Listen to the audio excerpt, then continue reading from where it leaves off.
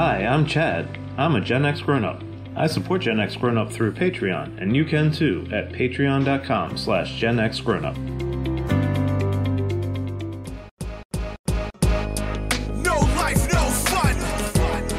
Don't you know that you're a grown-up? Gen X Grown Up is a YouTube channel, website, and audio podcast you're listening to right now. All made for and by people who love exploring media, games, tech, and toys of yesterday and today through the eyes of Gen Xers who refuse to grow up. Your dinner cannot just be French fries. Basically, life sucks as a grown-up. Welcome back, Gen X Grown Up podcast listeners, to this episode 122 of the Gen X Grown Up podcast. I am John. Joining me as always is Mo. Hey, everybody.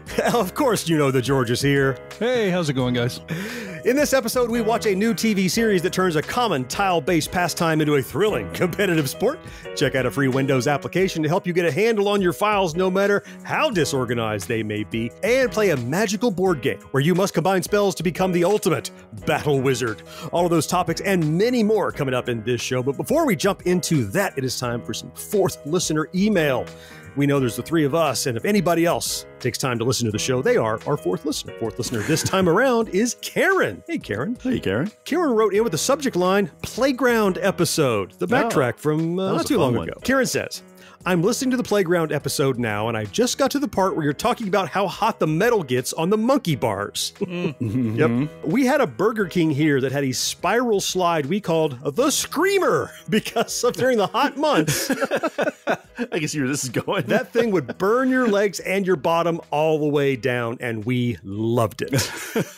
Karen, by the way, says she's in Georgia, not too different from Florida, also blistering hot there. Yeah, that thing was, and you said, George, you would often have the 70s, the short shorts that didn't go up very far. And they would roll up sometimes because it was hot. And it was, well, I mean, they didn't really have to roll up. They were already too short to begin with. So they didn't have far to go, did they? She says, thinking about it now, we were so weird because they loved going down the Screamer. You're in good company, Karen. Yes, absolutely. She wraps it up by saying, forever, fourth listener. I love that salutation. Karen. Thank you, Karen. We appreciate your writing, and we love it every time the fourth listener writes in. If you would like your email featured here on the show, it's easy. Just hit us up at podcast@genxgrownup.com. We'll read every single one, and most of them, like Karen's, eventually make the show. All right, Jets, with that good business behind us, it's time to jump into the meat of episode 122 right after this. Stick around. I'm Bruce Martin, host of Pit Pass Indy. Each week, I go behind the scenes of the NTT IndyCar Series and introduce our listeners to the biggest stars of IndyCar, which features the Indianapolis 500 as its cornerstone event. The men and women that compete in IndyCar may be the bravest athletes in all of sport, as danger lurks around every corner. They are able to look danger in the eye without flinching. That is why the NTT IndyCar Series features the best racing on the planet. Join me every week as we talk to the stars of IndyCar, including the legends of the Indianapolis 500 on Pit Pass Indy from Evergreen Podcast.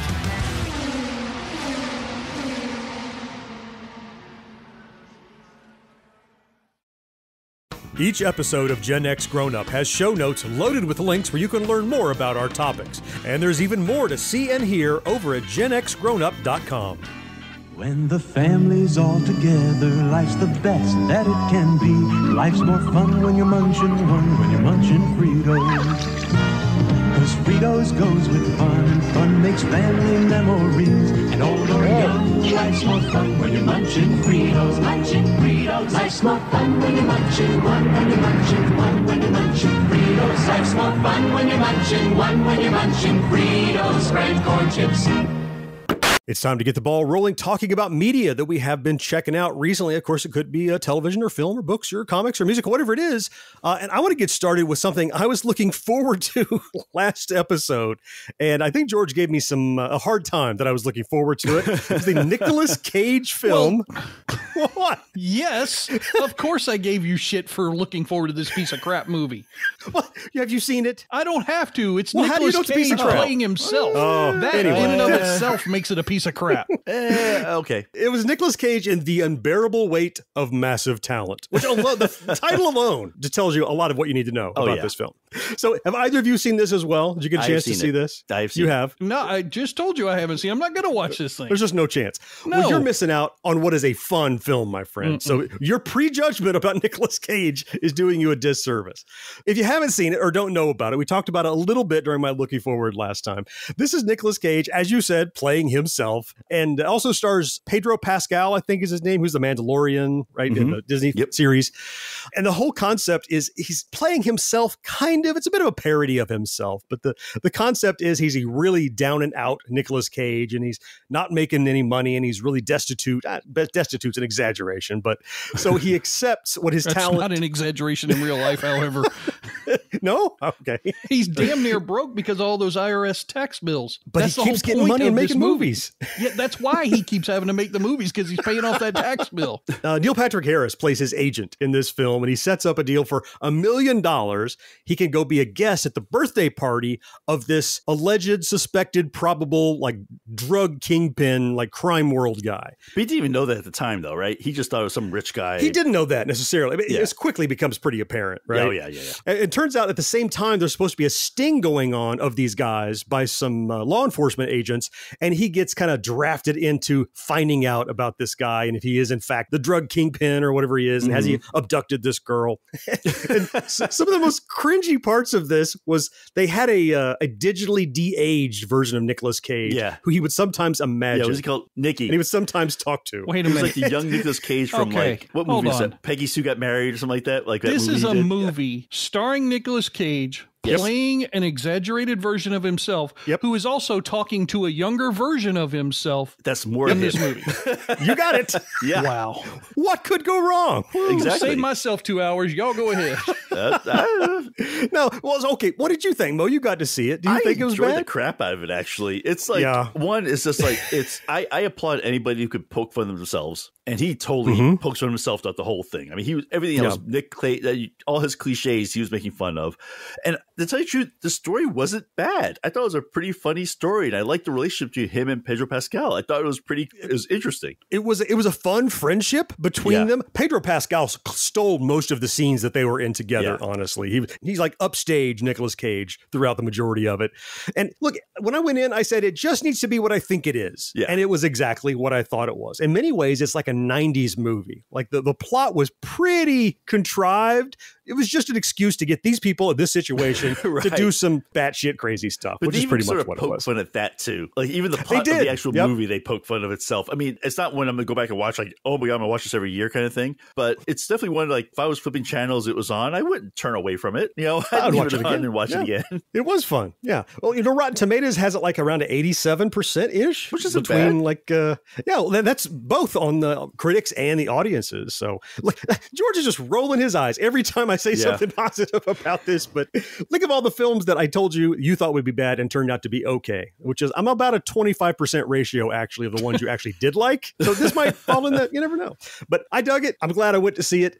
You should give it a chance if you get it's not probably a full price movie on your little A-list gauge, but it's definitely it's an A-lister. It's worth seeing if you get a chance to check it out for free. When it comes in your public domain, maybe you can check it out. Mo, how about you? What have you been watching, man? Okay, I'm not sure how to describe this one. It's a show called The Baby. It's on HBO Max, and it's a British comedy. It's a dark comedy horror. Okay, let's think of it that way. That's what it is. Okay. It's about a young woman. All her friends are having kids. She's not liking it because it's interfering with her single life friendships. You know, like they can't go out anymore, that kind of thing. You have to watch it to believe it, but somehow she gets a baby. Like a baby appears. I won't go if I went to how She gets a baby?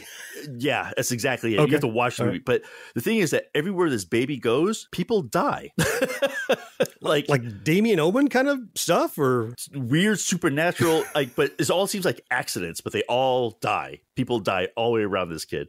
And she's kind of caught up with it. And they only have one episode. HBO's doing like the one episode a week thing. And it's like 8 episodes total.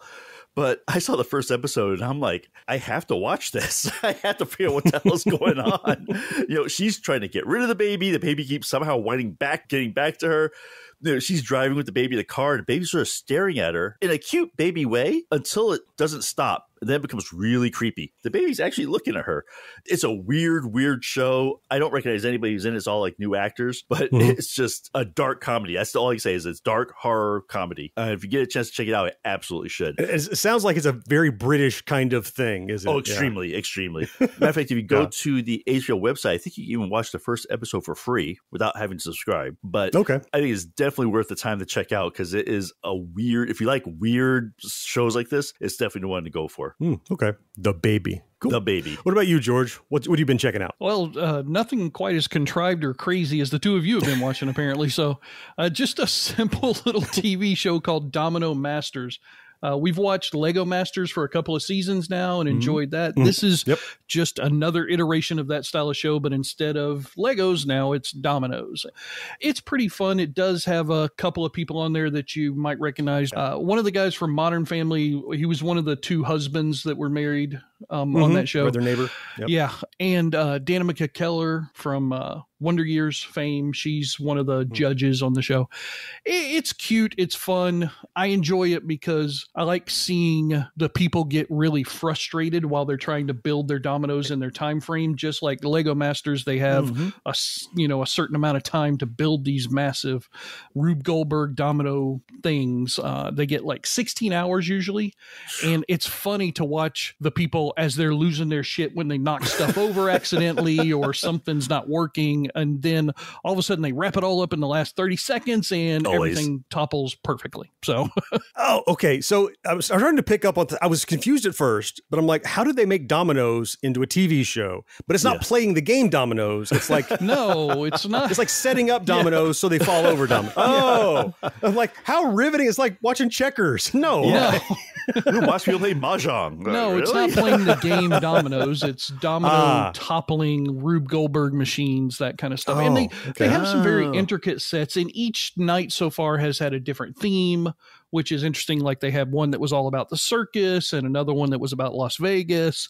And they usually pit 3 to 4 teams in an episode against each other. And so many of the teams usually get to advance and a couple of teams usually are off the show from that point forward. So where do they find people to compete on this? Are there competitive domino makers? There are. Just like there's competitive Lego building competitions, there are competitive domino competitions. Really? I did not know The guy who's like the expert judge on the show, he's like got all kinds of world records and won all kinds of championships or whatnot. But he is about as flat of a personality as you can imagine that person would be. Like he has no charisma whatsoever on the screen. Dominoes are his life. They are. A lot of the people that are on the show, it's very much like Lego Masters. You know, they find these people who have entered these competitions, or maybe it was a family. Like there's one where it's the father, the son, and the daughter are a competition team.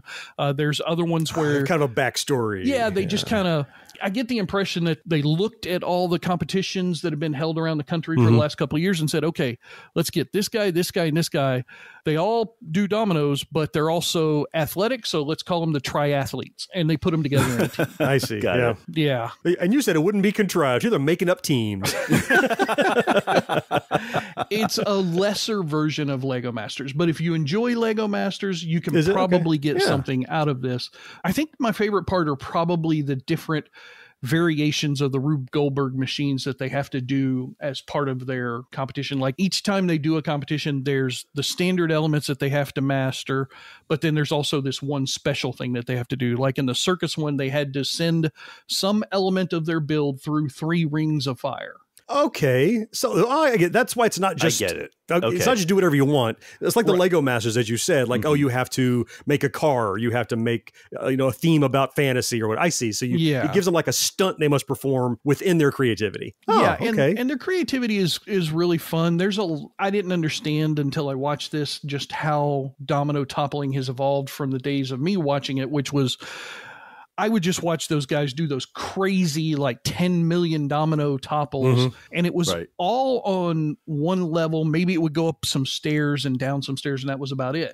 Well, now I guess it's advanced. They have these things called topple walls, where it's like this sheet of dominoes that just fall down. They knock over whole building structures of dominoes that they've built, and how tall they build them and what shapes and stuff all matters. So it's curious. It's slightly interesting. Like I said, if you like Lego Masters, you might like this, but if you don't watch it, you're not gonna miss that for the rest of your life either. Well, it sounds like an easy thing to watch. Like, you don't want to get super involved in something, but it sounds like it would be fun, because I remember watching YouTube videos of somebody spent the weekend setting something up in the basketball court of the gymnasium at school, and they all topple, and then they end with a mascot jumping up and down and shooting a hoop or something, right? So those are fun. So I can imagine just watching them fall would be entertaining. So yeah, it's cute. All right, sweet. Are you tired of seeing your teen or young adult struggle on a path that clearly isn't the right fit? Is your teenager confused about which direction to take after high school? The future of work is changing rapidly, and our kids need to know all of the options available after high school so they're empowered to make the choice that is best for them. In each episode, we explore the latest trends that are shaping the opportunities of today and tomorrow. I'm your host, Betsy Jewell, and this is the High School Hamster Wheel Podcast. Be sure to subscribe to or follow Gen X Grown Up wherever you listen. And while you're there, rate and review the show too. It helps more than you know. When entering the world of art, you'd be smart to dress the part. Gentlemen prefer Hanes. With all the ladies draped in crepe, the artist loves the human shape. Gentlemen prefer Hanes. Hanes will make you smooth and silky, shapely, sexy. Wear a pair and you could be captured for posterity. Gentlemen prefer Hanes. I'm going to lead off today's Tech and Toys because I got something that's actually pretty cool. It's a 3D puzzle, but it's not really a puzzle. I think calling it a puzzle is not really true. So it's like this flat cardboard pieces, and they're all slotted and shaped and colored, but you put them together, they make something, right? Okay, I've seen those. Yeah, it's almost like a regular kind of puzzle thing. But this one, the cool thing about it is, one, it just looks cool. It's put up by a company called Cubic Fun, and it's the Flying Dutchman. So it's a ship, and it looks really cool, actually, when you get it all together. Like the ghost ship, Flying Dutchman? Is that? Yeah, it's like the ghost ship. Yeah. It actually comes with, even like with green LED lights that you put inside. So when you turn it on, it glows and all that stuff. It's not hard to do. It's a little time consuming because you do have to put, there's a lot, it's like 300 and something pieces, 360 pieces to put together here. Some of them are small, different sizes, but they do a good job of kind of turning these flat things into like a 3D model that when you're done, that you could almost like put up on display. So I don't mean to complain, but I think you're doing a slight disservice to this thing. It's really, really intricate. I just clicked the link that you provided to us and went and looked at it on Amazon. This looks nothing like the 3D puzzles I've ever built in the past. I built a little Firefly foam puzzle from Loot Crate, those kinds of things. This, John, I'm telling you, like the details on this thing.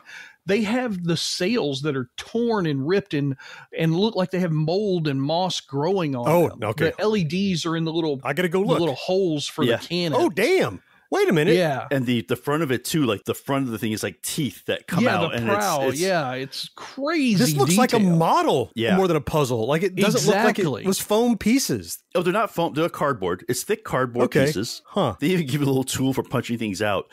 It's actually really fun to put together because it's not hard, but there's a lot of it's like putting together a Lego model, right? It's not really hard, but there's a lot of little details you got to pay attention to. And that's kind of the feel I get for this. Some pieces fit better than others, that kind of thing. But generally speaking, it's going together really, really well. I'm about halfway done with it. I have another one of these, that's the Empire State Building that I did a bit ago. And this one, though, looks really cool. So you said something about lighting. And so I guess it's like LED lights or something as part of the kit. Is it integrated in, or how does it get powered? Can you? Yeah, it gives you a string of LED lights. Okay. And part of the instructions is how to, send the string through all these holes they put into all the right pieces. I see. So when you're done, it glows on the inside. I'm guessing they're going to be battery powered at the end because I can't imagine them expecting you to hook a cable up and have that hanging off and making it look not as cool. What they did was pretty cool is the little, I don't know if you look at the picture, but it comes with a stand for the boat to sit on. Right. That's where the battery is for the lights. So it's got it. I figured it had to have batteries. That's yes, cool. It does. Now I'm thinking back to our last episode, Mo, where you had those plug-in things that take the place of AA batteries. Yeah, you can leave your boat on all the time if you want. I'm totally gonna leave this thing on. I'm absolutely gonna leave this sucker on. And how much did it run? It's like about $30, $32. It's not bad. Yeah, it's on sale right now for $32.50, and they have another version in the same listing called the Black Pirate Ship, which is no LED, and it's not all broken down like the Flying Dutchman is, but that one's slightly cheaper at $24. Oh, that doesn't sound as cool. But it still looks cool though. Even the black one, I think, looks pretty cool. I would go with the Flying Dutchman. That one looks neat. No, the Flying Dutchman definitely looks very cool. Yeah. And as you put it together, because the pieces are all painted and stuff, you could see it coming together, which is kind of cool. Right. I can imagine. You get a lot of satisfaction as you're building it. So pretty cool. I would say definitely if you get a chance, if you especially have somebody who likes building models and Legos, if they want to do something a little different to do, this is definitely something I think is a good option. So that's what I got. John, what do you got for us this week? Yeah, I have a piece of tech that I received as a gift all the way back in Christmas time. My mom gave me this gift. It was on my wish list, something I was looking for. And I haven't talked about it until now because I really have a chance to try it out until now. I mentioned that I went on a business trip finally over the last couple of weeks. And I asked on my Christmas wish list for, these days phones no longer have headphone jacks. So my noise canceling headphones that I would use on the airplane, I have nowhere to plug them in anymore. So I was looking for some truly wireless noise canceling headphones because you try to listen to things on the plane, you can't hear it over the hum of the engine. Oh, yeah. So I was looking at and received, thank you, Mom, Merry Christmas, some Shure Aonic 215 TW2s. So that's a bunch of numbers and stuff. Effectively, these are in-ear earbuds, but they also feature this over-the-ear piece and then like a bulb that sits just behind your earlobe, just below that has buttons on it. Several little nuggets of data to talk about on these. First, they're very expensive. Okay. That's why they're on my wish list, because I'm like, $230. Ooh. So it's not crazy for wireless earbuds these days, but for noise canceling ones, you want to get something good. So kind of expensive. What I like about them, first of all, the noise canceling is great. Even on a plane, you put it in the noise canceling mode, and it absolutely is just, everything goes from it just shuts down. Like that noise of the hum of the engines goes away. All the buttons are completely tactile buttons. They're not the touch buttons like it would be on modern AirPods or something, where if you accidentally touch it, it's going to pause your music. It's a clicky button. And the best hotkey on those buttons is a double tap of either earbud goes from completely noise canceling to hyper awareness of the outside world. So like you can hear voices, you can hear people, you can hear stuff. It's bringing in, like, it has microphones, which is how it cancels noise, and it routes that stuff right into your ears. So it's almost like you're not wearing earbuds. So, somebody talks to you and you double tap it and you can hear them very clearly, like you're wearing a hearing aid. Like it's really, really super clear. Wow. If I had any criticism about them, if you're looking for a wireless noise canceling earbud, is that the over-the-ear portion, depending on the shape of your ears, might become, like, you wear glasses for a long time and they start to kind of irritate the tops of the backs of your ears. You could encounter that with these. I found them to not be as comfortable as just pure in-ear earbuds. But for the features and functions that they have, and we've talked about wireless earbuds on the shows many times, but these are they're a top tier one that if you haven't talked to somebody that has had them, you probably wouldn't pull the trigger before you knew that they actually worked as well as they do. Oh, that's pretty cool. So you mentioned the over the ear, which I actually kind of like because they're more secure to me. But how does it work with glasses if you wear glasses? Well, good news, because I'm old, I have to wear reading glasses all the time when I'm watching movies on the plane or something.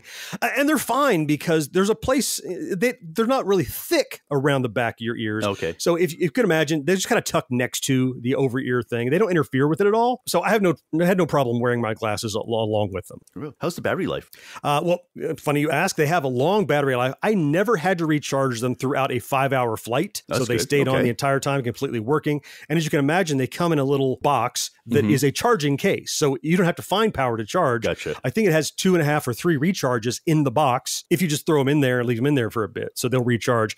And the box itself has a little button you can click, like you have a battery bank and you click a button and it has a row of lights to show you how much power is left in it. That's right on the case. You can see on the case how much battery recharge is left in the case. So that's pretty cool. For the price, it's pretty steep, but if you need good ones and you need wireless ones that are Bluetooth, these really foot the bill. Wow. And these are definitely higher tier for sure. They are. They certainly are. Made by Shure, which is a big name in audio equipment. So well made and definitely deliver good sound. Very cool. So, George, how about you? What do you got in the world of tech that you're checking out? I have everything. That's good. What? That's a little vague. Will we have time to cover it all? Yeah. I have no questions. I have no questions. We should know. It's the name of the piece of software. It's called Everything. Oh, okay. Oh, okay. So, like many of us out there, I'm sure you guys probably have a favorite little tech video channel on YouTube that you like to watch where they tell you about new and interesting things in the world of PC or phones or video games or whatever. And I have one of those as well. This person in one of their shows a while back, maybe, I don't know, a month ago, they were going through several different items. Some of them were plugins for your browsers. Some of them were little mini applications for your desktop PC itself. And this is one of those that was a desktop PC application. So it's called Everything. And the reason why it's called Everything is it takes an index of everything on your PC and becomes the ultimate search engine all at once. So it stores everything itself somehow, magically. The first time you load it, it takes maybe a minute or so to go through your entire PC, or at least mine it did. And then from then forward, anytime you open it, it's got a list. It just has the list of everything in there, and you type in the little search bar at the top, and it pairs down the list until you find what you're looking for. It's brilliant. So it does like a search. We were trying to do some searches for some stuff that John wanted for an upcoming podcast. And I'm like, okay, well, let me get out Directory Opus and do its search and everything. Because Directory Opus is a tool John and I have used for years. It's a really fun tool back from the Amiga days. That's a good file manager tool. But its search is just like Internet Explorer, Windows Explorer. It grinds and it grinds indexes and takes a while. Yep. But this thing, I was like, oh, I forgot I had this. Let me open it up. I opened it up, typed in one of the names of the thing that John was looking for. Oh, there it is. Copy. Done. Oh, this one's not here. This one's not here. This one's not here. Oh, there's one. And it was so easy and simple. It literally took me 3 minutes to do like 10 searches that encompassed my entire PC. Sick. When I saw this listed, you put a link in the card for the show, and I'm like, "What is this?" I was trying to figure it out. What the heck you're talking about, right? So I clicked on it, went and downloaded. I said, "Let's give it a shot." When I started it, of course, it was empty. It had never run on my computer before. Right. And so I said, let's search for like something. I'm sure I have a file named Backtrack. I just searched for that. I know it exists somewhere out there. And I'm like, well, it's doing nothing. There's no wheel. It's not thinking. Nothing's going on. Blam! Suddenly there were like 50 search results. It found everything everywhere on removable drives and in my cloud stuff. It had found all of that. And then I found out it's also searching inside of text files for me. Yes, so if I mention something inside of a file, it shows me that file, not by its name, but by what's in it. And then I'm like, and then I plugged in my external drive that I hadn't had plugged in, and it went, oh, let me think a second. Here's 60 more results. And once it searches a thing one time, it has that information forever. Is that right? Oh, it seems the next time you open it, that stuff is just instantly there and you can search for it. Now, obviously, if you delete or move stuff around, it's going to take a few seconds for it to find it again. Figure that out. But man, it's kind of like some of the backup tools that we use at my work, where it creates an index and it keeps that index, I'm guessing, in a database or a list file or something somewhere. And then it parses that list whenever you're typing in. And instead of it being a search, it's more like a filter. Everything is displayed on your computer. Yeah. Yep. And when you type in the search bar, instead of it searching for the thing, it's just filtering what it's already got in its list. Yeah, that's what I saw. Once it's indexed, you start typing and it eliminates files that don't match the criteria, just like an instant search. It does regex and stuff if you want to be fancy with it. My only criticism is I want it to become what happens when I push Control F anywhere on the planet from now on. It's like, oh my goodness, I need a shortcut, so this is always available. Oh, where have you been? I wonder how it does it so fast, though, because without indexing, that's pretty amazing. No, it does. That's what I'm saying. It does create its own index. Oh, okay. Wow. Yeah, they said to search 1 million files, it would take about a minute to index it, and then it's got it. Yeah. I'm like, holy, and I can testify, I probably have 1 million files, and it was less than a minute. It was done. And it's not like the Windows indexing or any of the other tools out there. They re-index every time you go to look at a specific folder or drive or directory. Right. This thing has its index, and it only updates the changes. That's why I said it's very much like my backup tools that I use at work. They have an index of a point in time, the first time that whatever server it is that we backed it up. And then from that point forward, I'm only ever backing up the Delta files, the changes that happen between that first time and whatever time I'm backing it up later. And somehow it's free. Yeah. You can grab it, use it for nothing. Totally free. Yeah. I think that was the title of the video that I watched, were like 10 free things to make your PC experience happier.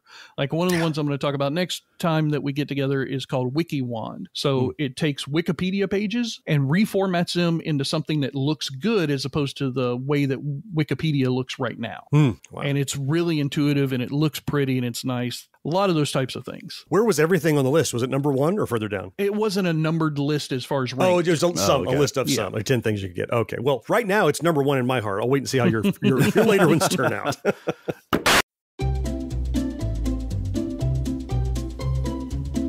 Hello, and welcome to Novel Conversations, a podcast about the world's greatest stories. I'm your host, Frank Lavallo, and for each episode of Novel Conversations, I talk to 2 readers about one book. And together, we summarize the story for you. We introduce you to the characters, we tell you what happens to them, and we read from the book along the way. So if you love hearing a good story, you're in the right place. Our 9th season is coming this fall. Tune in to hear from some of the all-time great authors, Charles Dickens, Jules Verne, F. Scott Fitzgerald, and more. Subscribe to Novel Conversations wherever you listen to podcasts.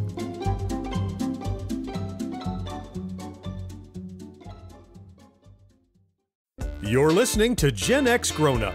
But if you have a friend who's not yet listening, why not? Tell them about us. They'll thank you later. Purina Puppy Chow helps little puppies grow into big puppies. But then its job is only half done, because even after he looks full grown on the outside, inside his muscles are still forming and his bones are still growing for about a full year. That's why he needs a full year of the extra nutrition in Puppy Chow. Puppy Chow for a full year till he's full grown. This is the main event of the podcast. For the 3 in attendance locally and the millions listening around the world. Ladies and gentlemen, it's time! All right, ladies and gentlemen, time to talk about games. We look forward to this segment every time we have this podcast. I'm looking forward to finding out what you guys are playing. So let's go ahead and start off with John. John, what have you been playing lately? Yeah, well, I mentioned I was on a business trip, so I didn't get to technically play anything new or fresh, but I want to talk to you about a Kickstarter that's just about to wrap up. Okay. Oh, it's actually happening? It's happening right now. If you listen to this, I think it ends May 11th, and it's for 8-bit themed playing cards. Okay. No. What? This is my segment. You don't get to list that one. That's not a damn game. Well, no, it is, because you can play games with cards. You can play games with cards, and the cards themselves are themed after like Atari 2600 and Pitfall. And oh, you're really reaching. This is a toy. This is not a game. Yeah, I'm kind of with George on this one, actually. As much as it pains me to say that, but George is right, because it's not really a game. I mean, it's a cool Kickstarter. Don't get me wrong. Yeah, absolutely. It is. And I wish that I could afford it, but I'm broke. So, I mean, it's cool. I'm glad, we can share it with the listeners. You can tell them about it, but it's not a game. I beg to differ. It is a game. But it about 7 years ago, this guy put out some playing cards. And so he pinged me because he was doing a new Kickstarter. And he has even more playing cards that are kind of 8-bit pixely, things like that. He's about halfway funded as it stands today. I backed it and bought about 20 or so decks of cards from him, different styles. Holy crap. I know. But he has tokens and coins and all kinds of neat stuff that go with it. But we'll put a link in the show notes if you're interested. He has a back catalog of stuff you can buy, but if you want to jump in on this Kickstarter, it ends May 11th, so just less than a week after this show comes out. And since George wants me to kind of conform to the way he does things in his segment here, I'm going to do what George does and have 2 things to talk about instead of one. I kind of sneak it in. What the fuck? No. Oh, no. That's a total George thing. Mo I backs don't me care. up on it. That's a George. Your name is not George. Last time I checked, your name was John. You're right. But I want to emulate you, George. You don't even spell it the right way, and your name is John. I would beg to differ again. There's just one more Kickstarter coming up that I wanted to mention. This other one I said is about to end. This one is not yet started. If you've ever joined us for one of our Discord gaming nights, a game we like to go back to do over and over is a social game. It's called Use Your Words. Oh, yes. Okay. You guys remember that? They'll take like a scene from a movie and you have to change change the subtitles or, make a headline or whatever. Thing's been out for, 7 or 8 years and hasn't been updated. Really? We keep saying, I wish this. Yeah. Well, a Kickstarter is coming. They're writing Use Your Words 2 is going to be funded via Kickstarter shortly. And right now you can go to the Kickstarter page and get notified when they are going to kick off their Kickstarter. But if you like Jackbox style, social games you could play together, live streaming with your friends remotely, Use Your Words is great. And Use Your Words 2 is coming. Just like the other one, Mo, I'll just, assuming George will allow it, I'll have you put a link down in the show notes. Why do the show notes? I mean, at least this one's a game. It's a Kickstarter, but it's a game. At some point, Kickstarter better start paying me for my segment. Yeah. It'll be a game someday, right?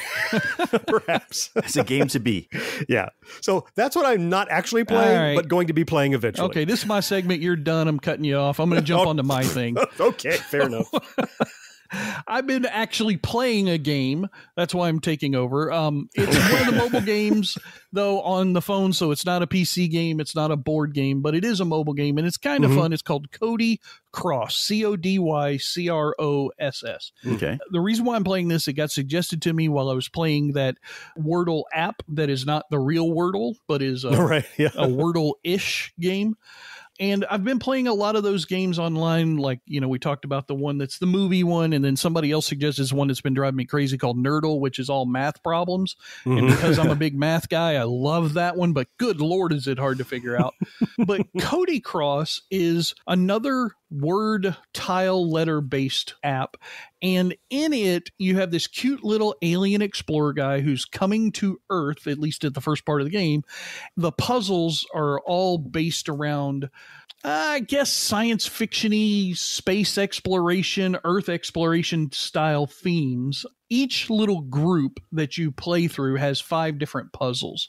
And in those 5 puzzles, they can have anywhere from 8 different words to 15 or 20 different words, and they can be varying lengths, although all the words on one puzzle are the same length. So you might have a puzzle that has 15 7-letter words, and with that, there is the horizontal words that you have to guess based on clues that they give you, like a crossword puzzle. But there's also a vertical word that spells out something that relates to the little explorer's journey, so to speak, like Milky Way galaxy might be the vertical word. And so the letters are spaced throughout the words that you have to solve. So maybe like a space and ship or things like that, or star. But they're all vertical. So it's like the S is in the first word and the P is in the second word, so on and so forth. What's coincidental is maybe a week ago, I went looking for, I'm like, I don't have a crossword game. And I got one, I think it was called Daily Crossword. And it's just a vanilla crossword puzzle. What it was lacking was something to pull you through, like some kind of a thread. Not a story necessarily, but, you mentioned having this little guy and he's on a journey. And that's what I was looking for. It's a cutesy little theme. There are interesting other parts of the game as well that get revealed or unlocked as you play more of the games. Like I just finished group 4 or 5 or something like that, and it opened up or unlocked a crossword style version of the game that I can play as well. So as you go through, there are those types of things that get revealed and unlocked. There's also little hint helper type of things, like one little character will reveal a specific letter in the word you're trying to guess.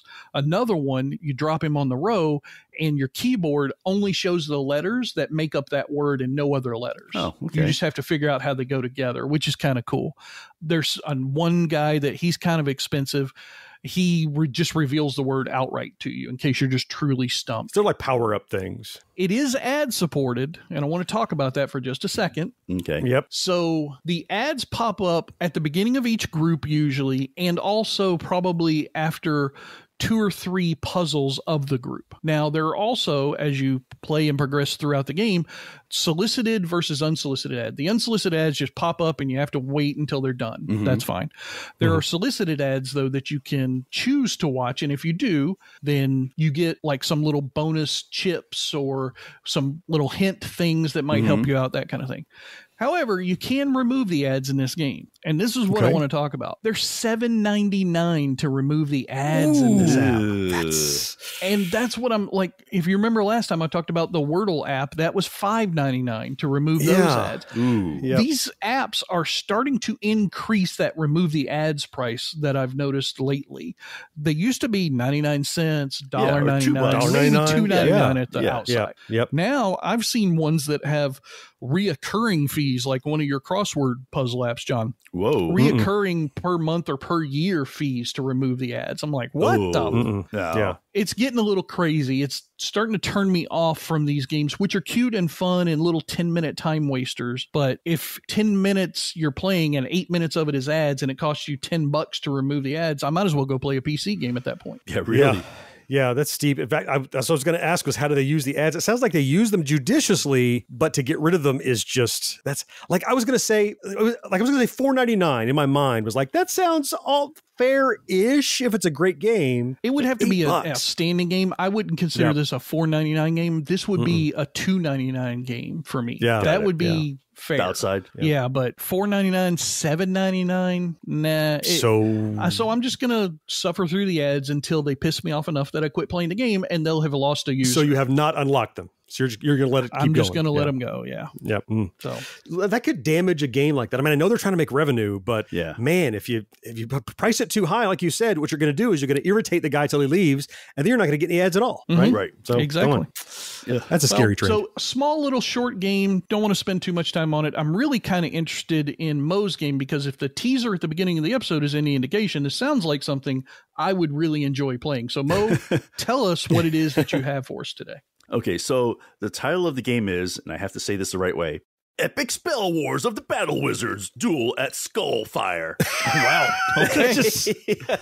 You have to say it like that because it is a crazy, this game actually has a lot of luck involved to it, but it's just so much fun to play. You don't really care. It's more like just playing the game itself is fun. So you're each a wizard of different types, and your goal is basically you have to win 2 duels against the other wizards. And how you do that is that you get spell cards, and a spell has 3 components. So there's the source, the quality, and then I think it's delivery is the last one. And and so your cards are random, so you may not have all 3 parts, but you try to build all 3 parts. And the artwork on these is like almost like a 70s underground comic sort of art. Just sort of that weird kind of slightly stone looking. Like the Hot Rod magazine looking guy with a gear shift. Yeah. And then when you read the spells out loud, they're just hilarious. One that we had here, I just found a sample, is like Bleemax Brainiac's Two-Face Testikill. I mean, and the thing is that when you're playing the game, when you say your spell, I don't care who you are, you're going to say it like that. Sounds like they mixed Garbage Pail Kids with a D&D board game. Oh, yeah. And then when you cast your spell, you read the 3 cards, and each one does something different, and it does damage to and you have like a card that has like your hit points and that kind of thing on it. The way the game is played, I found out about it by watching Tabletop. Remember the show that we did way back when? Will Wheaton. Yep. And we just played it over the last weekend, which is the first time I played this thing in years, actually. And I just forgot just how much just stupid fun this game is, because you're trying to put together these ridiculous spell names. And sometimes you're playing the game, you're like, okay, I don't care if this spell is not what I want. It just sounds too cool to not say. If you can work testikill into a spell, I'm going to say it. You have to do that, right? If you can't say testikill, I mean, what's the point? And a lot of it is like very random. You can be very vindictive, which is fun also. Choose a player, choose the most powerful player. Do this. The screw your neighbor aspect of a game. Yes, absolutely. Which is also more of the fun. And if you win 2 games, you win the whole thing. So the games themselves are really quick. You can play an entire game in less than a half hour. Oh, neat. And again, it's a game that's been out for a while. They have a whole bunch of expansions now for it to expand the wizards and the spells. And the other thing they do, which is really cool on the card art, is when you put the 3 components of the spell together, the art all fits. Oh, it lines up. It all lines up. Like a mad fold-in kind of thing? Exactly. Like it all lines up. And then if you have ones that have the same type of component, which increases the power of your spell, then they match up like really well. Like the colors and everything lines up. So I have just one quick request. Yeah. We've talked a bit about looking forward this year, once again, as always, to the Southern Fried Gaming Expo. I told you I'm bringing Dark Tower. I'm bringing Elixir. This sounds like a must. sauce that we have to try when we all get together at SFGE. Yes. I'll totally bring this one.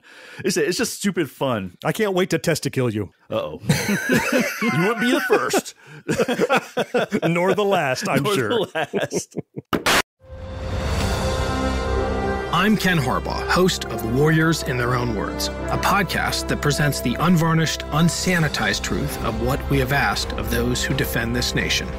As a country, we need these stories more than ever. Stories from Americans who have borne the battle, including 30-year-old remastered interviews with veterans from World War I recounting their time in the trenches of Europe, and with veterans from World War II, Korea, Vietnam, and from our most recent conflicts in Iraq, Afghanistan, and other battlefields Americans may never have heard of.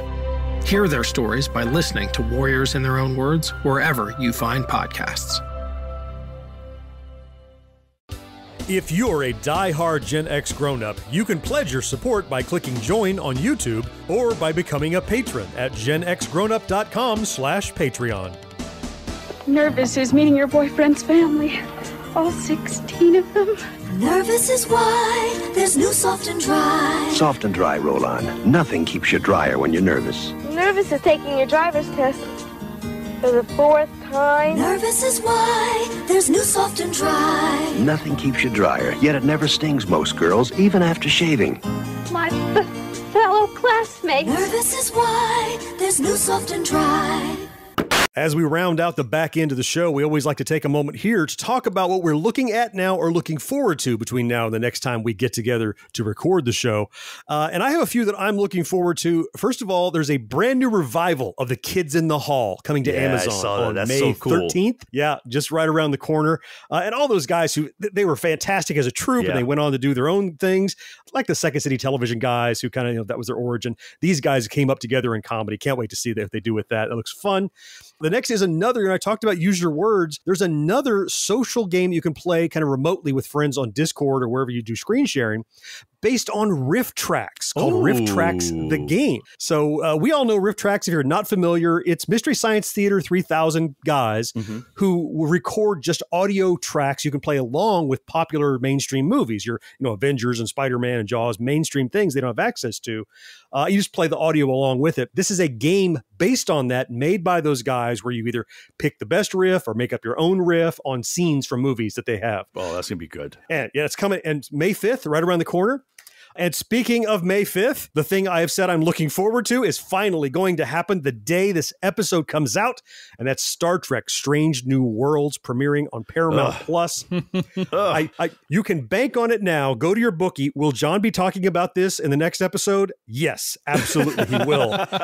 So you can look forward to that coming up. I certainly am. So, George, we have to be first on the list and get this on there for next episode. I'm going to go make the card right away, and I'm putting my name on it, and I'm going to lock it. Mo, what do you got coming up? Let's see. Some home renovations, which I'm actually looking forward to. I'm getting all the floors of my house redone, which is a pain in the ass, but my house is 20-something years old. I really need to do this, so I'm happy that's finally getting done. Sounds super exciting. Well, it actually is, because honestly, if you're a homeowner, it is. Yeah. And I'm also using this excuse to do other things, like redo my studio/office. So because I got to take everything out to do the floors, I'm going to rebuild it the way I want. So I'm looking forward to doing all that. All right. So the other thing I'm looking forward to is something I can't really talk about because John says I can't. No. You can't look forward to Strange New Worlds. I think he put a legal gag order on us that we cannot speak of this until after he does the next episode. Good thing I do the final edit, because I'll say whatever I want. I don't know. I think it was a waste of money on his part, but he got a lawyer. But you know what I'm talking about, everybody. Priorities. Yep. But the thing I'm really looking forward to is the second part of season 4 of Ozark, which is actually dropping today, the day we're recording, April 29th. I don't know if you guys follow Ozark. I know George does. You watch it. Oh, yeah. I haven't watched season 4 yet because I was waiting for Jason part 2 to come out. Bateman, is that right? Yep, Jason Bateman. Yeah. Oh my God. Let me tell you, the first part of the season, I was just like, what the hell? And the way it ended, I was like, I really, really just can't wait to see this. It's a great show. And I don't know if it's the last season, but either way, I'm just looking forward to it. I think they said it is the final season. Is it? Maybe. And which was probably why I'm actually okay with that. Yeah. If they do it well. They're going out with a bang, though, for sure. There you go. Yep. All right. So that's what I'm looking forward to. How about you, George? So I have some downtime right now due to some situations with family and whatnot. During that downtime, one of the things that I'm looking forward to doing a little bit more of that I've been putting off is doing some writing. I've mentioned it a little bit in our Discord channel for the people who are over there. So if you're interested in what that writing is about, check out our Discord channel. Go join GenXGrownUp.com/Discord. I'm working all the time. Well done. He slipped that right in there. Yeah. The other thing I'm looking forward to during this time is a little bit more gameplay with some of the games from the Stand With Ukraine bundle. You got plenty. 133 items in that bundle. So yeah. There's plenty there to choose from and enjoy and try. Yep. And then the final thing that I'm looking forward to just kind of happened out of random happenstance this week. We have a friend who runs a convention here in the southeast region of the United States called InfinityCon. And he was connected with another person who works the Shakespeare Festival plays. And one of the people who's going to be in one of their plays coming up soon is Kevin McDonald from Kids in the Hall fame that John just mentioned. Talked about. Awesome. Very nice. Our InfinityCon showrunner friend Dave passed along our information. The person who runs the Shakespeare thing got in contact with me. And now this coming week, I'm going to be sitting down for a 30-minute interview with Kevin McDonald. Very cool. Should be a blast. We're going to talk a little bit about the Shakespeare thing, but then I'm going to spend the rest of the time talking all about Kids in the Hall, both from the past and their new series that's coming up soon. Very cool. That's awesome. I can't. That should be. I can't wait to hear what he has to say. Yeah, me too. I'm really curious. Both about Kids in the Hall and what's he doing at a Shakespeare festival? That sounds really interesting. Wow. Yeah. Good on you. Yeah. Well, hey, awesome. That is going to wrap it up for this edition of the show. Before we bid you adieu, I want to real quickly thank a brand new financial supporter over on Patreon. Wade has joined us at that $10 level. Wow. Thank you so much, Wade, man. Wade is actually a friend we knew back in our previous life, George, in the Star Trek Club. Yep. I reconnected with him, and he said, what have you been up to? And I told him about Gen X Grown Up, and he enjoyed so much and appreciated what we were doing. He wanted to support us. So thank you, Wade. We really appreciate you and everyone who commits to us financially to keep us supported, whether it be on Patreon or over on YouTube. You really, really just keep gas in the tank and keep us doing what we're doing. So thank you so much for that. That then is going to wrap up this episode 122 of the show. We'll be back in 2 weeks with another one. Next week, of course, is our Backtrack, where we pick a single nostalgic topic and dig in deep. Backtracks that are always popular are ones based on music. And it being 2022, we are going back 40 years in time looking at the... 40 years? Yes, 40 years to 1982. Oh, God. Sorry, you Mo. left that part out. Yeah, sorry. We'll bleep it in your edition. Beep, you won't hear that. Okay, thank you. Yeah. But we're going to look at songs that topped the charts on the Billboard Hits Hot 100 throughout 1982, the ones that were on the charts for the longest time. And spoiler alert here, this is a damn fine list of songs. I'm going through it. Holy moly. George prepared the list for us, and I'm like, did he cherry pick these? He just picked songs he liked? No. Point of clarification, these songs were number one on the number Hot 100 okay. list. Yeah. So they're only number one songs, and they had to meet a specific criteria, which we'll talk about in the show, in order to make our list. Yeah. Man, and what a playlist these make. Really good. If you're a music fan, especially of the 80s, you won't want to miss this Backtrack coming up next week. Until then, I am John. George, thank you so much for being here. Yes, sir. Mo, I appreciate you. Always fun, man. And fourth listener, it's you, though, we all appreciate most of all, and we will talk to you next time. Bye-bye. See you guys. Take care, everybody. No life, no fun. Don't you know that you're a grown-up? Gen X Grown Up is a member of the Evergreen Podcast family. Learn more at evergreenpodcasts.com. No more watching shows till sunrise. Unacceptable for grown-ups. Your dinner cannot just be french fries. Basically, life sucks as a grown-up. I am John, and joining me as always are my other two. Okay, I was thinking stop something trying to be original. I like to mess with you. Other two what? I'm like, what's he going to say here, George? What should I call them? Yeah, exactly. I was thinking today I was going to say something. Other two fucktards. Yeah. Other fucktards. I think he was just looking for a blooper to add on, just in case we didn't fuck anything else up in the rest of the episode. I have never made an intentional blooper. Not necessary. Okay. First of all, there's a brand new, revived, new kids in the block. Fucking let's try that again.